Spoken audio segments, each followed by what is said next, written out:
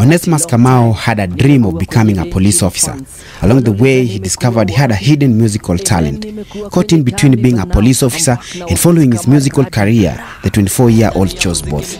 At Nyeri Medium Prison, Kingongo, he is known by the name Police Constable Kamau. On stage is Onesih, the Kirinyaga Kid. I can't be both, I am both. For me, music is a talent and my job is a passion I have always had since I was a young boy, Onesih says. The 24-year-old has been a musician in uniform for 3 years with the support of his family and seniors at work. Recently, he finally got clearance from the Kenya prison's officials to perform in official uniform. This is a big deal for me in my career because I was unable to perform in uniform due to some restrictions at work, but I always felt that performing in uniform is a unique form of branding and also a representation of who I am. He explains. My full names are Onesmus Kamau, Monene. Stage name I go by the name Onesih, the Kirinyaga Kid. I'm the Kenya prisons rapper. I work with the Kenya prisons stationed at Nyeri Medium Prison. My first audio that I recorded was in 2015. In the month of May. He opted for the stage name Onesih, the Kirinyaga Kid, to identify himself to his peers and maintain touch with his homeland of Kirinyaga, where he was born and raised till he moved to Nyeri for work in the prisons. He opted for the stage name Onesih, the Kirinyaga Kid, to identify himself to his peers and maintain touch with his homeland of Kirinyaga. He started his musical journey officially in 2015 when he recorded his first audio called I Made It. Although he had in the past performed songs in church when he was young, my first audio was I Made It immediately after I finished high school. I guess it just happened because I never really wrote songs as much while in school. Before the first audio, I had previously just sang in Sunday school as a child. He narrates. Baby, shika kitika, genre, that's what I do, but I've done hip-hop, I've done Afro-pop, but hip-hop mostly ni collabos, Afro-pop pia ni collabo, it's a love song, and lakini sasa kapuka, most of them ni singles. I started singing before I joined the Kenya Prison Service. He records his songs with Nairobi-based ATL Studios run by producer Richie G, who he credits for laying foundation for his musical career. I recorded my first audio with only 1,000 shillings and that set me up for my career. Since I started recording with Richie G, I have never thought I would leave the studio. Being a police constable, he says, is even harder to get performances because of the mentality people have on the uniform. Nevertheless, that hasn't stopped him from pushing through his musical journey and gaining a big fan base in Nyeri and his hometown of Kirinyaga.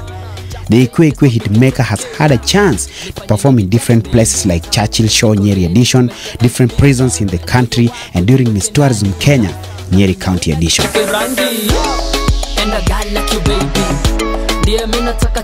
His biggest challenge as a performing artist and a police officer in uniform is people hardly associate him with music, but instead they see the law enforcer in him. My biggest challenge when I perform is people always fear the uniform and tend to be too cautious of being on the wrong side. My biggest challenge when I perform is people always fear the uniform and tend to be too cautious of being on the wrong side of the law rather than enjoying the music. I want people to know and enjoy my music and understand that we are human just like them. He argues. He's optimistic that notion will never change as the government and the Kenya prisons introduce an open door policy in correctional facilities. He maintains he is not ready to let go of his service career to pursue music, and so he chooses to do them both. His focus at the moment is growing musically and building Onesih as a brand and a new face in the entertainment industry. I believe music pays if one packages it well. The first audio I recorded, sikuwa bado nimeajiliwa. So I was still a civilian. Being a Kenya prisons officer, it has always been a passion, not generally in the department, but kujiona tu in uniform. It had always been a passion. So after it all succeeded and nikachukuliwa in the Kenya Prison Service, I saw it fit and I saw it good to nurture my talent and do the music in uniform kwa juu ya ile pia trademark and pia kujenga jina ya idara. Yeah. Well, let's say the journey has been a tough one. Tuwezi sema it has been a smooth because there must be challenges here and there.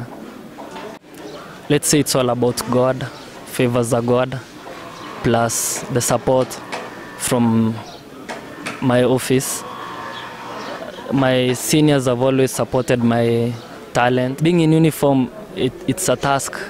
Talent-wise, in music, like I perform in uniform, so lazima I maintain high level of discipline, and that is always lazima unajichunga tu juu usiblande. Sioni kama kuna any chance of ama any thought of me quitting the job because of music.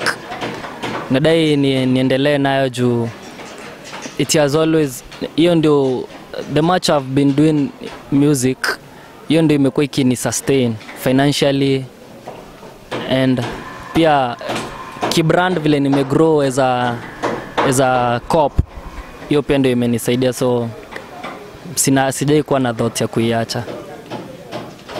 All my songs are a hit manze, lakini tuseme kwanza ile yenye ilinipea hiyo platform ya Churchill inaitwa Ikuikue, plus sasa pia yenye tunangoja sasa hii Nyeri, it's a mega hit sasa. Yeah, it's a love song. Okay. As a prison officer, he has had a chance to interact with the inmates during his performances and daily routines, where he admits there is a lot of untapped talent behind bars. At most times, he has been unable to nurture them because of duty-related restrictions. Locally, Onesih looks up to King Kaka and Arrowboy, while internationally it draws inspirations from Kendrick Lamar. Reporting for Nation Digital, I'm Dickens Ngicho. Okay, the Kirinyaga Kid, si unajua. Onesih, baby, shika kitu kaa, nikueleze yote in my heart.